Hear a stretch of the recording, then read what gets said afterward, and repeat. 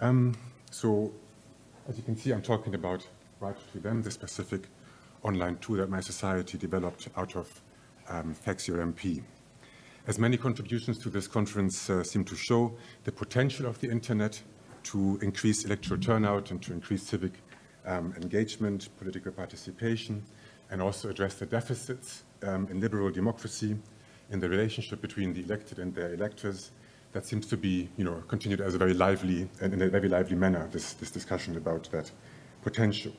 And in that discussion, I think we've seen that there are optimists and pessimists and some in between. That's also a discussion that deals with the issues around liberal democracy. And that's a debate that is always necessary, and it's certainly necessary today, given the fact that the liberal model of democracy is under threat, not just by authoritarian thinking, but also by very populist conceptions about democracy, which may in the end result more in the tyranny of the majority rather than in the good society. So, and I think that the contemporary success of anti-liberalism in any guise has also to do with the perception of the elected, of the representatives, as remote, aloof, detached, and that's probably the least worst of the labels attached to them.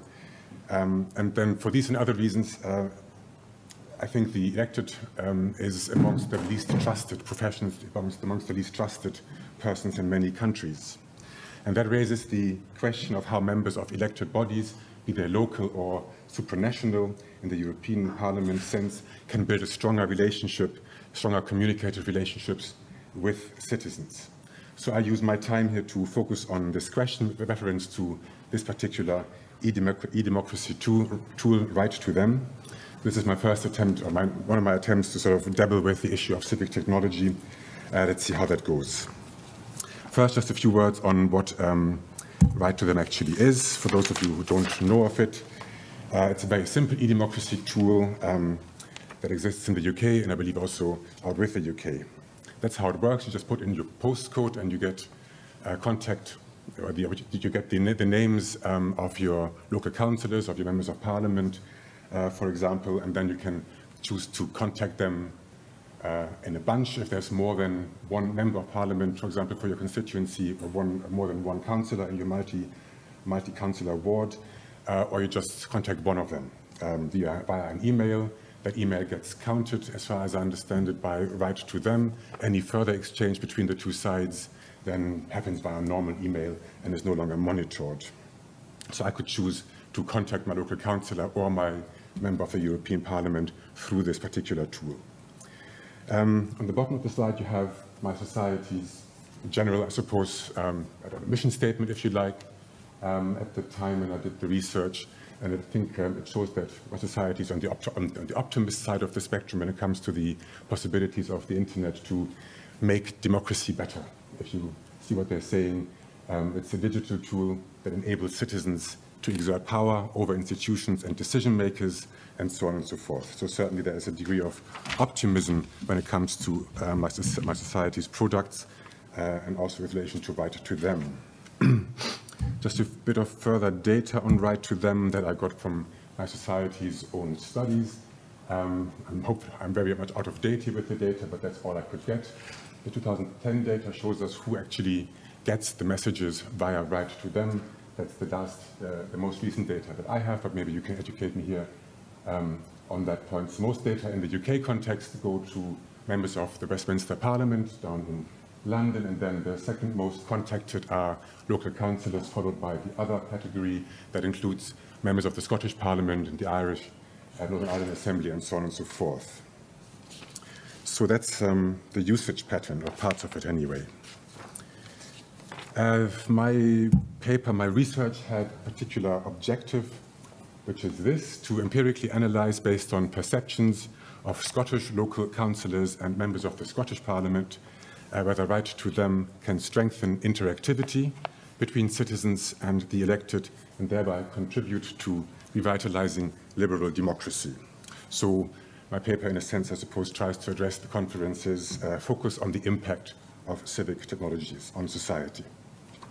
On the slide before this one, you saw that most contacts go to, at least in 2010, went to members of the British Parliament down in Westminster. So why my focus on Scotland? That's where I live, so it just made practical sense to do this focus given my research methods. But also I thought, well, I have to admit here my data is a bit dated on 2014. That year was important for Scotland, given the fact that Scotland had a chance to say yes or no to staying within the United Kingdom. You know, it said no. You know, it said yes to staying in the UK. But what was quite remarkable about that year was that people in Scotland were feeling quite political. So people were, in that sense, engaging with politics on this grand question. So my expectation was that that year would see a good uptake of WTT usage by people in Scotland. To address this research objective, I chose a particular framework to sort of measure or to sort of put into brackets the kinds of communication that are possible, and that is Jan van Dijk's four-level matrix, four-level matrix on levels of interactivity. This is about, these levels describe any kind of interactivity. It could be face-to-face, it could be face-to-face, but via an ICT tool, if you like. It could be between machines, it could be between people and machines. So he distinguishes in his work between four levels.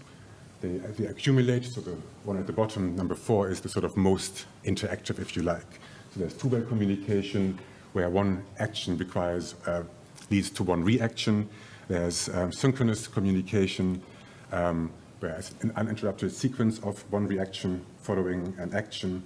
A third level is reached when interactors have a certain degree of control over their communication. For example, with regards to they could swap their roles, for example, and they can choose any topic they like in their interaction. And the fourth level is reached when interactors share understanding of context. So that is about actors requiring, or interactors requiring a consciousness, and therefore this level is still reserved to humans and their interactions, following Van Dijk. So in other words, these levels start at a very simple level, and then go up to the highest level at number 4. And that could be, but doesn't have to be, ICT mediated, this fourth level of interactivity. Just a few words on existing research on WTT. There isn't that much out there as far as I could tell in my literature research. The research that does tackle it is kind of organized according to two themes, really. Either it's about improving the interactivity, the communication between the two sides, or it is about policing the politician to make for a better democracy, whatever the contradictions may be in that sort of idea about whether policing leads to better democracy. And this paper looks at the question of interactivity only, at communication only. Very briefly on the research methods, an e-survey with local councillors and members of the Scottish Parliament, and a few interviews, fewer than I had hoped for, but I think it was a busy time for elected politicians in Scotland in 2014. I start from a very general level here. I wanted to hear whether my two populations knew about WriteToThem, and you can see that local councillors were far less aware of its existence than members of the Scottish Parliament. A few bit more basic data in terms of whether people had been connected in the past, and contrary to the earlier data, it seems that members of the Scottish Parliament had received more contacts via this particular tool than local councillors. That's the bar to the right. Then I thought I'd put this question to my two populations, even though I kind of had a hunch for the answer. Councillors tend to, that's also, of course, all self-reported data. Councillors tend to respond more often personally to WTT contacts than parliamentarians. I suppose the latter have more staff at their disposition to kind of handle communication with their constituents. So this wasn't really surprising.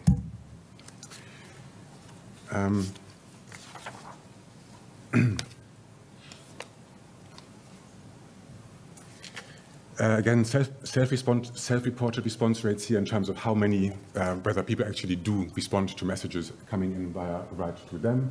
And it seems that both populations say, well, of course, we do respond to the large majority of those messages coming in, irrespective of their nature.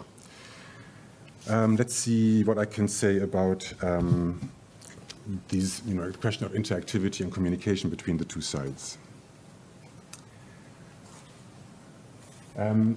I sought to understand what sort of stuff councillors and members of parliament get into their inbox via WriteToThem. I just want to address a few of those here, with those tiny thin arrows. Apologies for that. The most common type of message that local councillors get is that of questions and comments on a local issue. That makes sense. Only fairly few requests were about doing something about a particular issue, which was a bit surprising. With MSPs, the Scottish parliamentarians, most communication consists of questions and comments on constituency or Scottish issues. So people do make comments on both the things that affect them locally, the constituency, but also talked about them on the larger Scottish issues. There were not many questions for both populations about the political party that either the councillor or the MSP is affiliated to, and it seems that that users for both populations, so to speak, pitch their email at the right level. So as a citizen who would email the local councillors, I would not email them about British issues or Scottish issues, but about local issues.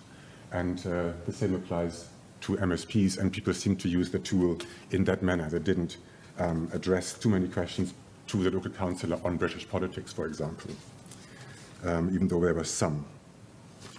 So to put a bit more color to the data from the survey, I thought I have put some interview excerpts on the slide, which show that there maybe is an issue with WriteToThem in terms of its potential to stimulate interactivity between voters or citizens and their representatives. It seems from what I heard from my interviews is that, well, WTT serves as a lobbying tool. So people using a lot this kind of thing that they copy and paste prefabricated messages from larger campaign organizations into the sort of email box on WriteToThem and send that off to their MP, MSP, or local councillor. So one quotation here is by an MSP: people are not really saying what they think on WriteToThem, they're just copying and pasting emails from these larger organizations so that they are sent to their local councillor, or in this case, the MSP. A councillor told me that these emails come in sort of blocks, so it depends on some campaign group having an idea to tell its members to do this. WTT is almost entirely campaign-based, was his, I think, opinion. Another MSP said that WTT is ideal for special interest groups trying to generate a pressure of numbers in respect of any issue. Also, I found from what people said to me in the interviews that WTT does not really stimulate much exchange or even deliberation on a policy issue. An MSP told me it tends to be silence after my response because of the campaigns, these copy and paste messages that they obtain. But you might get one or two coming back and saying, well, I disagree with you, or they become abusive then. A councillor said to me that you get one email and then you reply and then you lose them at that. Nobody really wants to get into a huge discussion via email. I would not want a discussion like that to happen.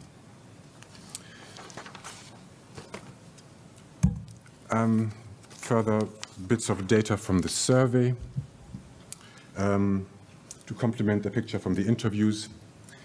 I put a number of statements to my respondents and asked them to rate these statements, and a few are highlighted here again with barely visible red arrows, so it's not too bad.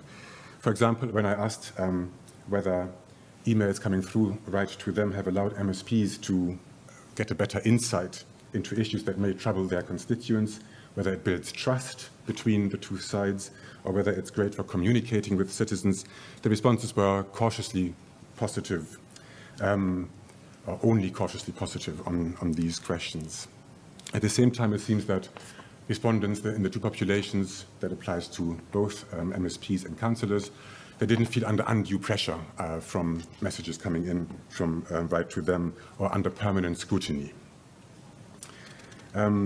I don't have much time for further detail here, but I think the message is that that respondents were less positive about the tool than one would have hoped, maybe. But they weren't negative about it either. And the same really applies to local councillors as well. So I thought then where to kind of come towards the conclusion of my presentation here, to put this question here, well, does it make a difference at all to the communication between the two sides? Well, I think that from the interviews, again, I gleaned that the tool did not foster stronger relationships between voters and citizens and representatives. One councillor told me that WriteToThem has not improved contacts to my constituents. I think getting normal emails, people happily tell you a story. They then, if you get back to them and say, can you provide me with a contact number, and then I can speak with you on, I will do that. I wouldn't do that with WriteToThem because of the tone that I've had so far with some of the communication, with some of the emails coming through WriteToThem. Another councillor said that it's like basically filling in a form and going, that's my problem, sorted. It also seems from the interviews that WTT generates more contacts by the well-informed citizens. That goes back, I guess, to the issue of the digital divide or gap.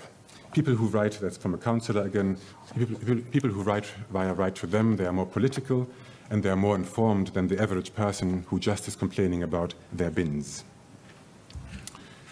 So, to conclude, summarize very quickly, it seems that citizens make different use, or different than intended use of WriteToThem, given this issue that was a big issue in the interviews about the copy and paste emails.